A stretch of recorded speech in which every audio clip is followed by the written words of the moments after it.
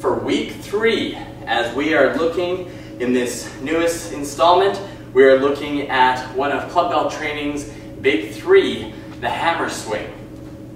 Now we've gone through part 1 was the two-handed side swing, and then we went into part 2, which was our two-handed side semi. Now we're going to start looking up over top. We've got the swinging action, we've got everything we need to keep that bell moving all the way through. Now we're going to look over top and ensure that we can maintain that structure overhead while we're going through the hammer swing. So what we're going to do is we're going to do a two-handed torch press. For the two-handed torch press, same deal. We got hand over hand, and from here you do a slight bend, swing it up to order. Now from order position, what I'm doing here is I've got shoulders packed, I've got elbows at 90-degree angles, and I've got them in close to my sides so they're not flared out, and I'm not holding this club bell up with my shoulders.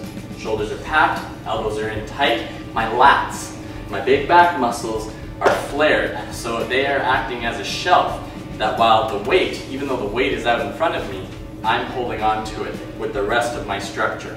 Now another important thing is you're going to be tall through the crown, and again soft knees, so we don't want big old bent knees, but we don't want them locked out either, because we want to be able to maintain that long coccyx to crown. Soft knees enough to just drop the tailbone.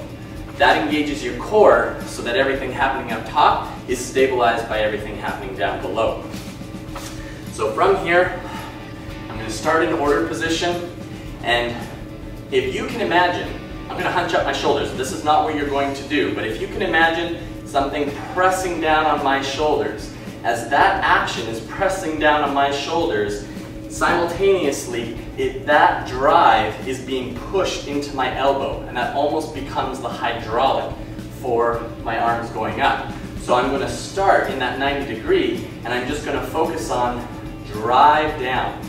So it's not, I'm not actually coming up here and drive down. You just drive the shoulder pack down, and as you do, you're going to feel the elbows start to drive down and push those hands forward. At that point, that's when you're going to start to take the club bell and you're going to drive it straight up, not out, but up.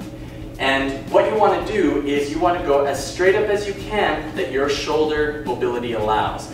If your shoulder mobility is really tight, then for some people, you're going to get out to here because that's as far as your mobility. And if you try and get it overhead, you're going to end up overextending in your back. Do not do that, please.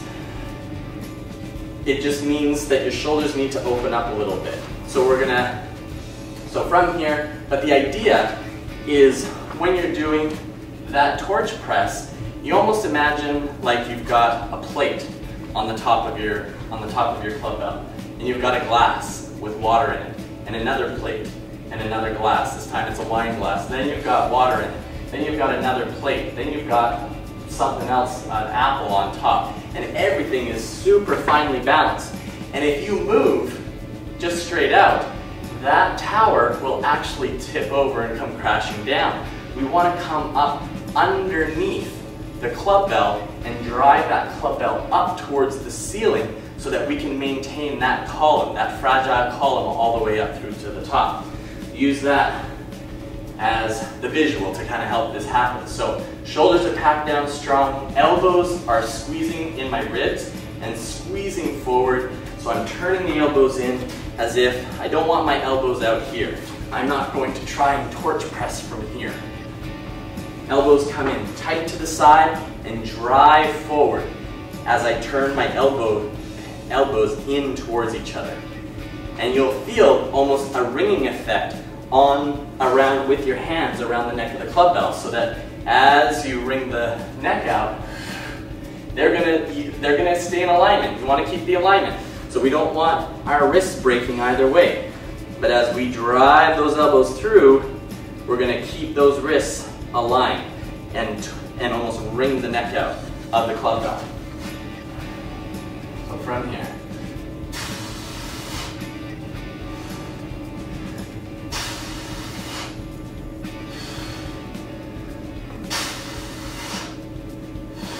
Now the entire time, I've got my pelvis, my core is engaged, so I'm not hanging out Here, I'm super engaged to keep me aligned all the way through as I drive up.